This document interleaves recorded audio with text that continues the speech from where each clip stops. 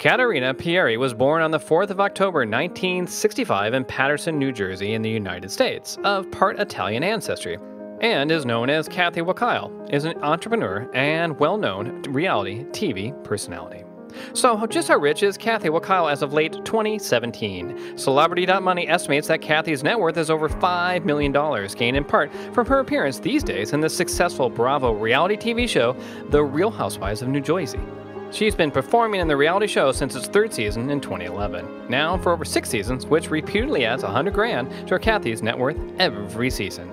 Such fame has no doubt been a valuable asset for Kathy, as a familiar name is really beneficial in developing her own business. Little is known of Kathy's life prior to her debut in The Real Housewives of New Jersey.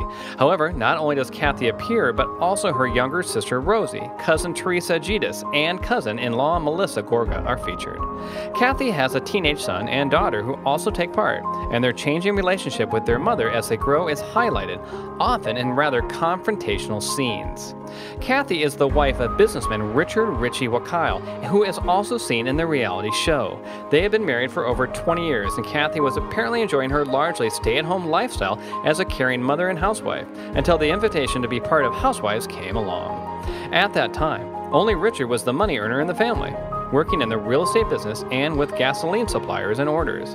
However, Kathy's involvement with the TV program didn't see her receive any awards for her performance, but seemed to have given her confidence to widen her horizons and take on more responsibilities. So to talk about her subsequent career, Kathy decided to start her own business and now markets 3 product lines. She first became famous in 2012 for her Dolce della Dia, which includes a cannoli kit, described as authentic Italian. Later the same year, Kathy presented her drink product, Red Velvet Cosmo, which, based on the dessert Red Velvet Cake, is a ready-to-pour cocktail which quickly became popular and won a prize in national tasting competitions. Kathy has also written a cookbook, Indulge, Delicious Little Desserts That Keep Life Real Sweet, which has contributed to her work too. In the middle of her catering activities, Kathy has also produced and marketed a line of jewelry, Goddess Eye Jewelry, part of the profits of which she donates to the National Brain Tumor Society.